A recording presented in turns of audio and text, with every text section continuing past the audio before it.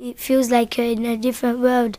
Like if you go from here to Mars, if they're aliens and they're speaking a different language, you don't know what language they're speaking. It's going to be very hard to learn that language, isn't it? So I thought I was completely in a different world, and I never knew what the teacher said. One word I didn't understand. St Stephen's School in Newham supports their EAL pupils in the classroom using teacher modelling, peer modelling and visual support. But to create a school environment that supports EAL learners, St Stephen's has implemented a visual policy to reflect the cultures of their families in the school's displays. The school has developed an open door policy, allowing parents to become part of the school community. They also recruit teaching and support staff who are multilingual. From the head teacher and the senior management team to all the support staff and everybody who works in the school, the same ethos is shared, and that is the ethos that children with EAL can achieve as highly and in some cases better than their monolingual peers throughout the country. The school policy is that the school will reflect the community in which we work. Throughout our school, both in terms of artefacts and fabrics that are around the school, as well as the language that's displayed, to welcome our parents into school and also to welcome the children who are especially new to the country into the school. The first experience was that this is a good school that this school can help me to learn English very fast, very quick, and that's the first experience I got from this school. But how do the school's EAL policies work in practice? EAL Coordinator Joe Mathias. We aim to celebrate the different communities from which our children come from. So our entranceway has displays from around the world. We've got the fabrics which are hung up, which also display the community languages, and also different displays from the areas. We're also very aware that the entrance should be welcoming for our parents and our pupils, and I think the fabrics and the languages displayed here reflect our community.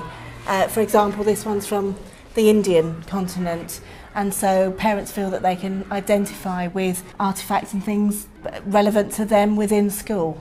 It is essential that we do work very closely with the community and that the community members understand the work that we do, because we would encourage and expect parents to support the learning at home, which actually happens at St Stephen's. The school makes sure that wall displays reinforce the learning taking place in the classroom. We've got story starters here where the work is modelled for the children, and we also have a vocabulary list in the corner here, so all the words that the children will need for that week is displayed and up for them every day to refer to. We also encourage the classrooms to have some kind of display reflecting the local community. So in this classroom, the children have done flags which from their country, and they've also found out what welcome is in the different languages. Particularly for new children, visual support is very important. It's also very important that the work is embedded in a context that the children understand, so that the curriculum is very multicultural and the children's previous experiences are taken into account. To help their children learn, St Stephen's recognises the importance of encouraging children to use their home languages. We have lots of banks of dual language books down the corridor.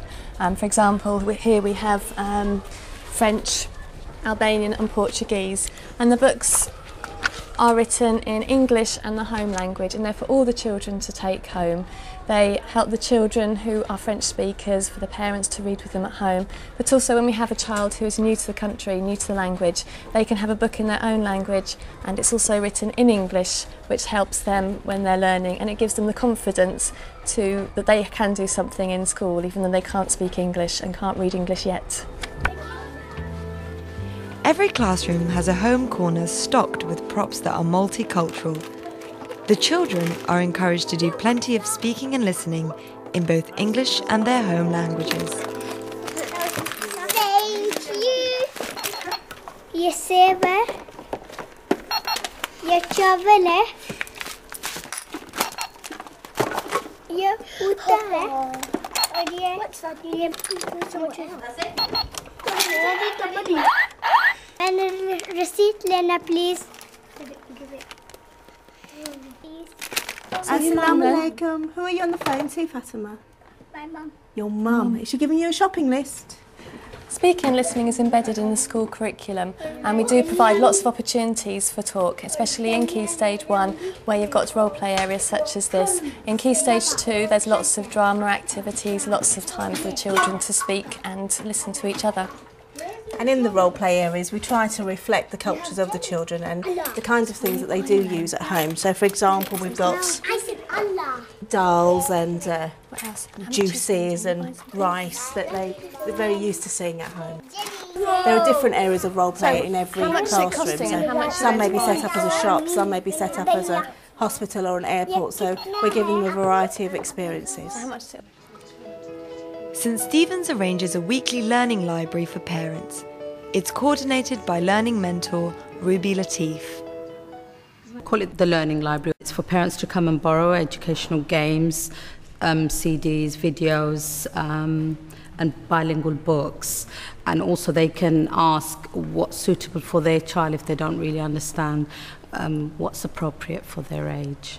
Because we do have a lot of our community who don't speak any English, so they can come and access that here.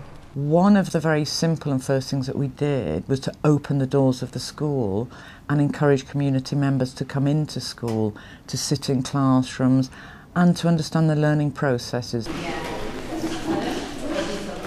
The Learning Library offers parents the chance to come in and take home learning resources that they will use with their child at home. It's very popular. Many parents do attend, and that's very good because it shows us that parents and pupils are working together at home and enjoying their learning. It's fun. All right, thank you. Dewa apne anchun firo.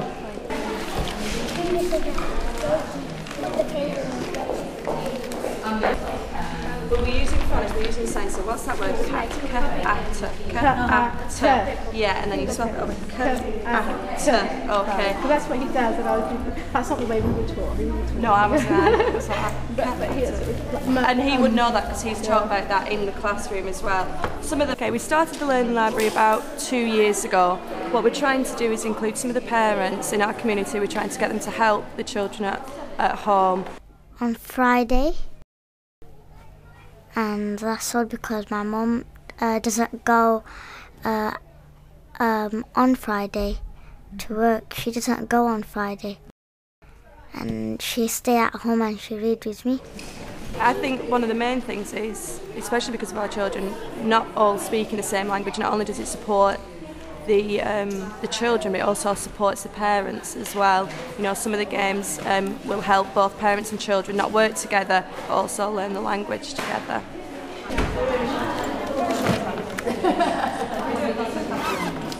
Thanks very much. It was really interesting to see lots of parents here, both from Key Stage 1 and Key Stage 2, and it was good to see the parents asking us questions about the resources they were choosing.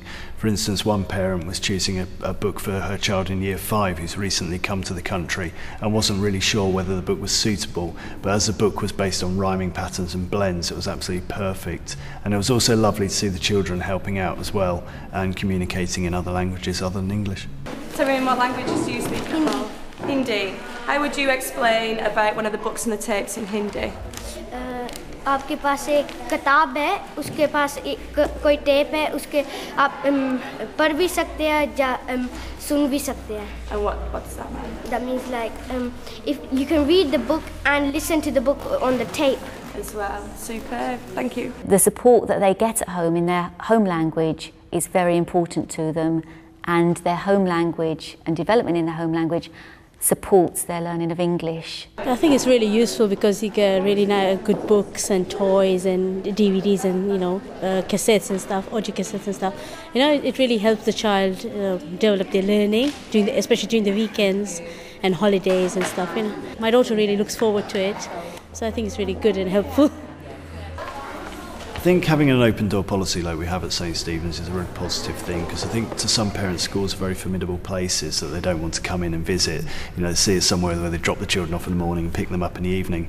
But having that kind of community that we do have, that they can come in, they can speak to teachers whenever they like, and there's lots of members of staff who speak other languages. I think it really creates a positive atmosphere.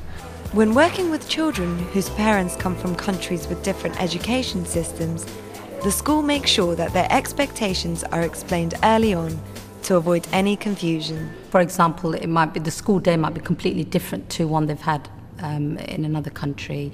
What's expected of their child? Do they have to come to school every day? And the emphasis here is very good attendance and punctuality. Anyway, this school really prides itself on attendance and punctuality, and how the child's going to access that education. Because some parents from abroad, they do feel that their child's going to be labelled as slow, or they won't be able to learn as fast as the others, and that's not always true. We have parent evenings at the very beginning of term.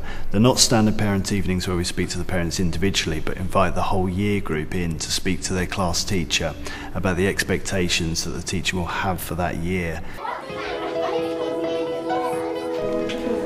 The taller one? Room 2. Room 2, that's 60.